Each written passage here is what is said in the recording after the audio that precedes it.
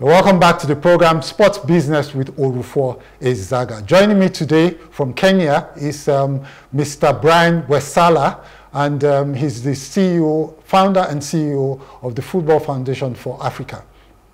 In the studio with me is Asher Thierry Alon. He's the CEO of Africa Sport Network. Brian, we were talking to you about the culture of support in Africa as different from the culture of support in Europe. How is that a possible way we can get around not having the kind of resources that probably we need today to be globally competitive? I always hesitate to compare African football and European football and seeing that as a gap that we have to cover. I think also we're at the point where African sports, African football needs to decide how do we want to grow. You mentioned the issue we have with communities supporting clubs.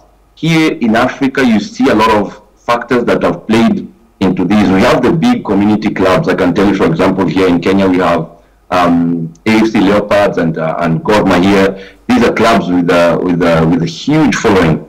But now the challenge is they have not been educated well enough to put in place strategies to monetize or to develop an economic model around their fan bases. So that's one. Another kind of clubs we see here, and I think there's similar structures in Nigeria, is clubs that are either supported by parastatals or companies, kind of like a CSR project. So here in Kenya, you see one of the leading banks in the region, KCB, they have a football club. You see, these kind of entities will never have a community around them. They will never be able to develop a fan base. But these are the clubs that are holding everything, together. I believe in Nigeria, you have a lot of clubs that are tied to your to the federal states.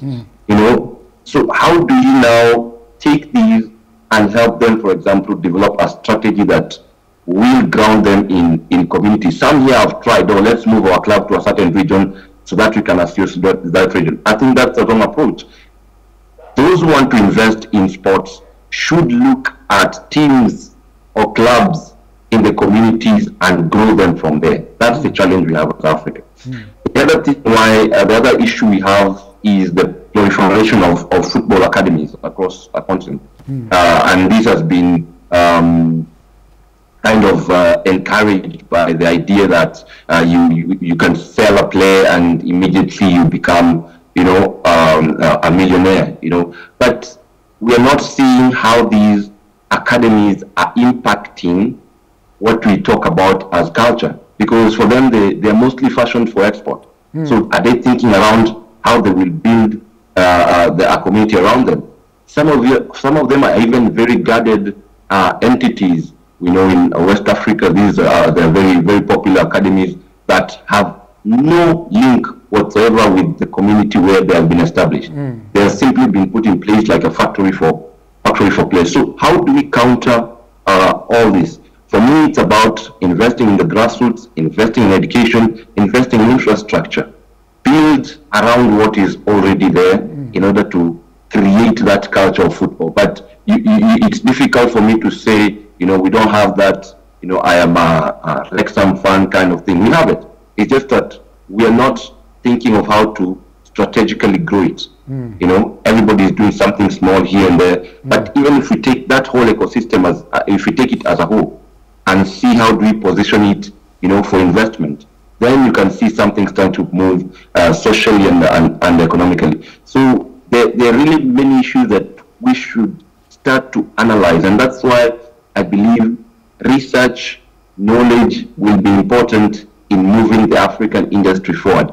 It's not just about resources, and you're right, Asha, and you say, yeah, we have the resources, but that can go to a very, political level. You can say you have the resources, but how much of it is being invested in football, in sports?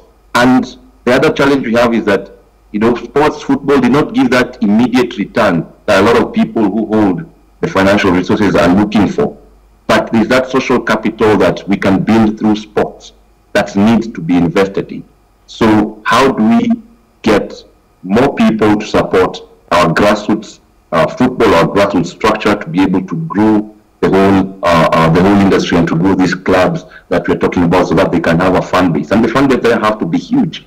I have seen small clubs here develop even a digital fan base. I can give you an example of Eldoret Football Club. Very small entity in one of Kenya's newest cities, actually. But because of the strategic work they've been able to do, they've been able to build a community around what they see as values that they can promote. So these are the kind of strategies, knowledge that we need to work on to build a sustainable football ecosystem in Africa. Okay, very well said, I think. Okay, so now, Asher, here's where the media, you know, I'm very hard on the media, you know, and you've been on my show a few times, and you know that I'm really, really hard on the media. Why? Because it's the media that should tell the stories. It's the media that must, you know, that must draw in the audience. I'll give you an example. If you don't tell these stories, and the stories are there actually, yeah, but if you don't tell these stories, you can't generate the sort of buzz that would then make the billionaire that you're talking about then say, you know what, even if I don't make money from this, at least there's goodwill. Let me do this for my community, because maybe it fosters peace, and then I'll have a better business environment to operate. Yeah, but you guys don't tell the stories. I'll give you an example. There's a young guy in Nigerian football today. He's Amobi. He's the GM of Rangers International. This guy took over the club last year as GM, and he took them to the championship. He won the championship, right? And every day he's out there doing what I think, you know, what most of us agree are the right things. He's getting young people in the communities involved in the club. People are 13, 14, 15. He's talking to them about, you know, character, you know, you know, how they must grow as characters, you know, grow in character to be able to represent Rangers and the wider society and things like that. He's doing a fantastic job. Yet, I have not one day opened any newspaper or seen any article from any media organization in this country just doing some story about this guy that enchants. This guy is 34.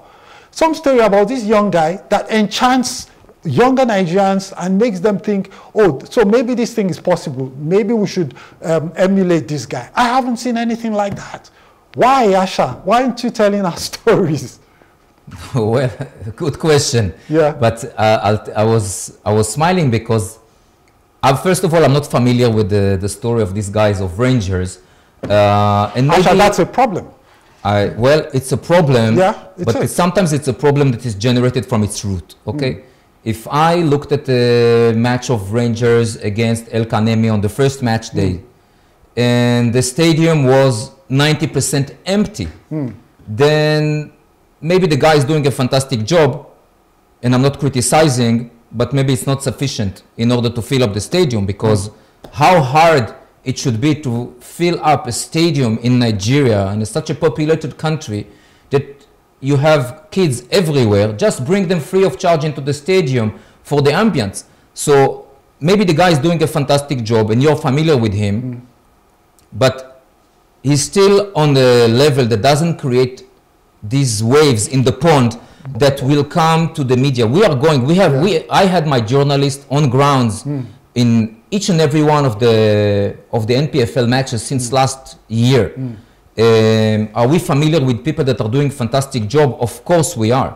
We are not. Are we familiar with everybody? Definitely not. Okay. By that we can only encourage them. But sometimes people they need to come and say, look, they need to contact the media and say, guys, come and see what I'm doing. Maybe they're doing something, but no one knows about it just because they were so quiet about it. Or maybe you don't know about it because, you know, maybe your guys need to do a bit more work. Because he's a very popular guy. People, might be. Yeah, people know him in the industry and what he's doing. All right? And it's something, it would be refreshing someday to see this guy or to see a player. And, you know, the stars are the business. fans follow the stars.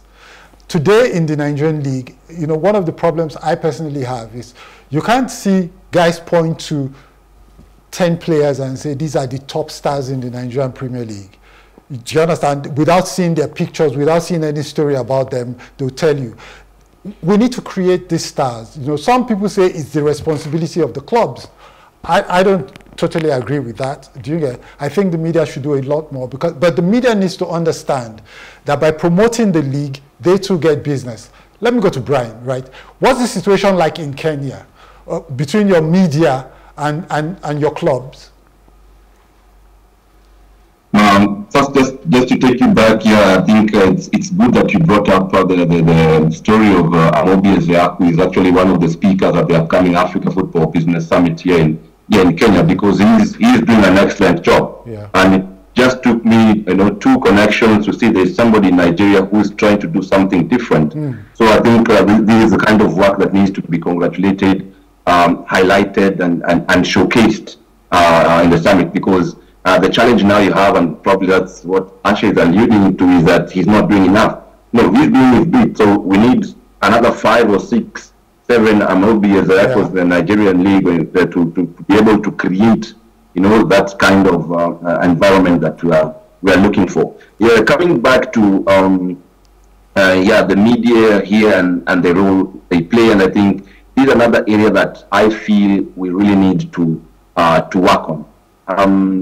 And again, it's for the same reason, probably we are going back to the conversation we started.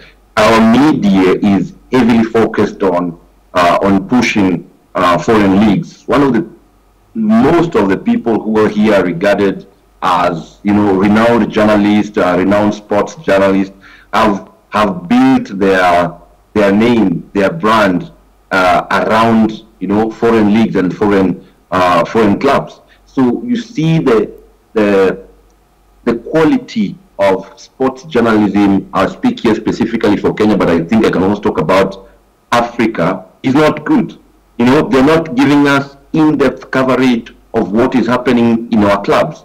Yeah, you read something from a journalist or a video, and you fail to see, like, what has this guy informed me about my industry, about my club that I cannot get by my own. They just focus on probably scores, transfers, fees, but there's a lot of stories. There's a lot you can tell, even from the challenges and the opportunities. You know, like you say, giving good coverage to the kind of work somebody like Amobi is doing in Nigeria should even be at the global, you know, at the continental level, and the big media outlets should be able to cover this kind of thing as a way of, you know, even inspiring the rest of the continent. So I think there is a lot of work we can do in the media space to cover more of our local football, and even locally, it's not just covering the top clubs and top leagues. You know, go right to the grassroots, bring us these stories that we feel are informing us, they're educating us, they're entertaining us with things you cannot find maybe on mainstream media. I find it strange that African sports journalists, they share, you know, EPL scores. Like, why would you be giving me EPL scores? I'm already following my favorite club in Europe, so I get those scores because, you know, in the age of social media. So I think there is some work that needs to be done there, and also it takes people who really will have a passion to cover, to bring African sports stories to that level that they will then be able to monetize. Okay, Asher, I'm going to come to you, but let me also I completely agree with you, Brian, right? So I remember what got me into the big tennis events, golf and all of that. Why? And Formula One, by the way, why? There were weekends. I used to look forward to weekends just to read stories about, you know, the conquest of Lewis Hamilton, of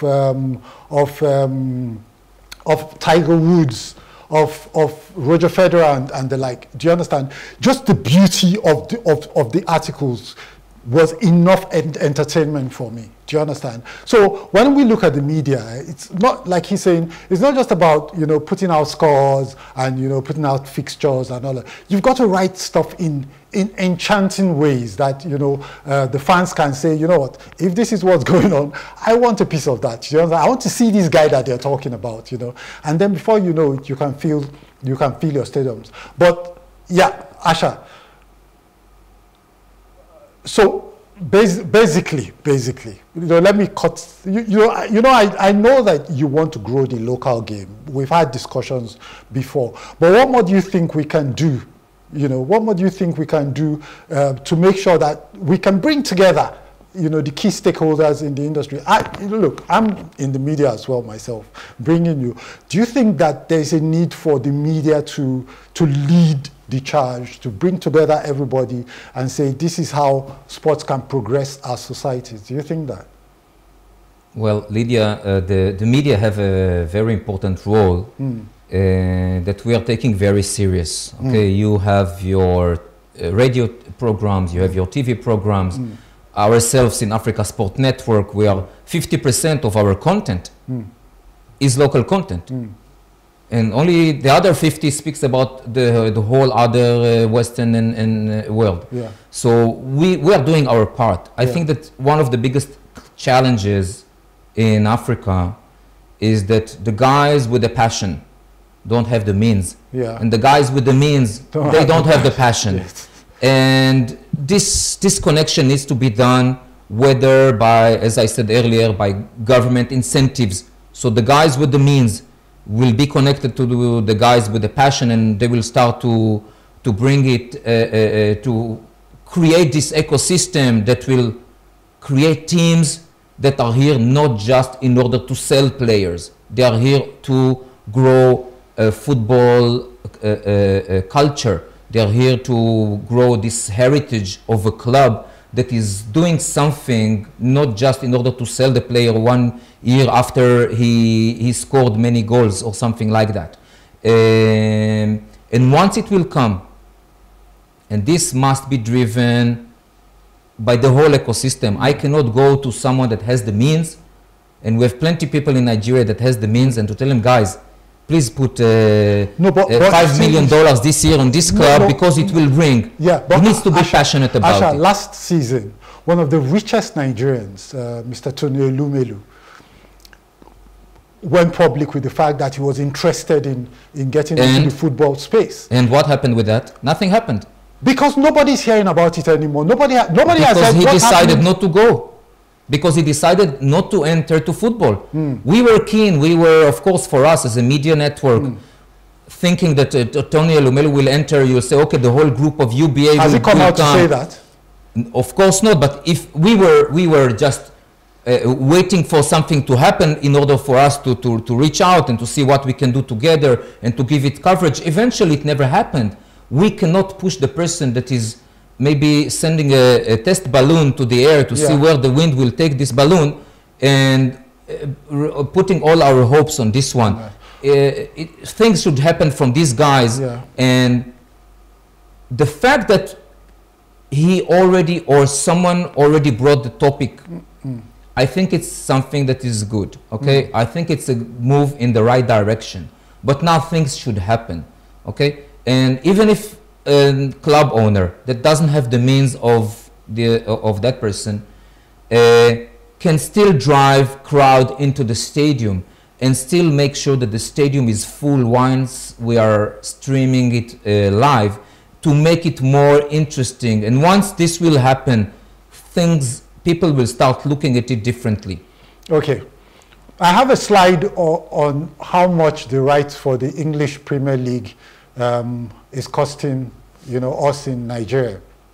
And Brian, look, if that every year now, I mean, the deal that was signed 2 years ago that's expiring next year shows that the EPL costs, you know, the broadcaster $222 million every year. That's money that's leaving Africa, $222 million.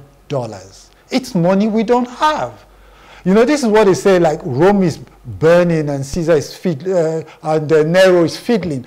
I mean, look, we can't be fiddling, you know. We need to trap this money in Africa and make it do something for us, you know. So, Brian, what do you think? How do we get our markets to see the value of football, of business that we're losing because of all of this Euro football that we are angling for?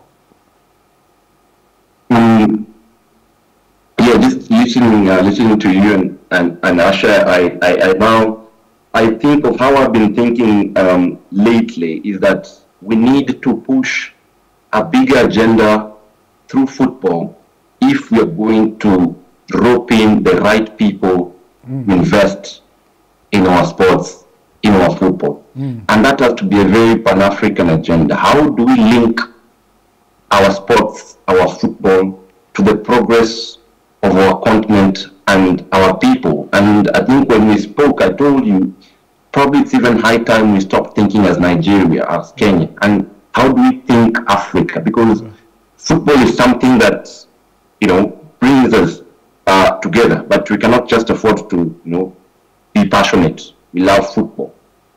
Can we drive a huge socio-economic agenda through our sports that will now attract these big people, big money that we are talking about? It's interesting to hear people like Tony are interested in the sports space.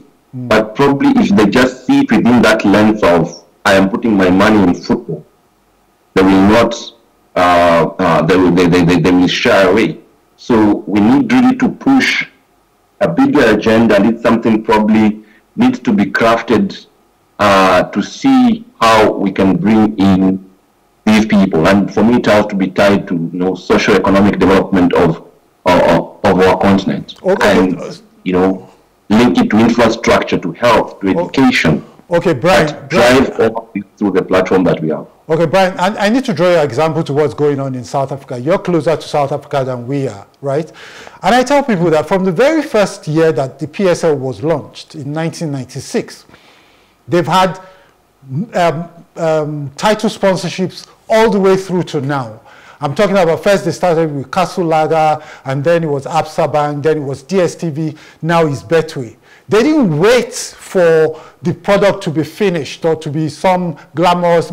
They support. For me, I think that is support as opposed to identifying with success. It's happening in South Africa. Why are they doing what they're doing, and why are we not doing same? You know, just basically looking at it from the point of getting corporate investors into sports. I mean, it's exactly what I'm saying. They tied it to a big agenda, and that was, you know, post-apartheid. Yeah. What platform is going to seem to be bringing us together? That's. And you remember that was 93, 94 when they hosted the Rugby World Cup. Immediately, that was followed by hosting the AFCON in 1996, which was supposed to be in Kenya. But because Kenya could not put together infrastructure in good time, South Africa took the tournament. But that investment in sports was really being driven by that post-apartheid movement and uniting the people of South Africa. And that's why they were heavily investing in sports. So how can we take that to a continental level? You know, you rarely hear when, you know, they talk about Africa Agenda 2063, but you rarely hear them talking about sports in these things. Sports is somewhere, you know, really hidden. It's not one of those key areas of investment. But look at a country like Europe. I tell people, look at what, outside of these big brands that we see, you know, look at why is Europe investing in football and what kind of messages do they communicate. For example, UEFA, they have their respect campaign. And without really realizing, they have a measure of respect for each other as countries. And people really rally behind these kind of campaigns. Media will definitely follow a campaign that has a continental reach. And with that kind of media attention, then the investors, the private people that we're looking at with the big money, they will come in. So we really have to tie it to a bigger agenda if we're going to grow our sports in Africa. Okay, very quickly now, Asher, you know, what do you think in the age of globalization, and you have to do this like in a minute or so because we need to wrap things up.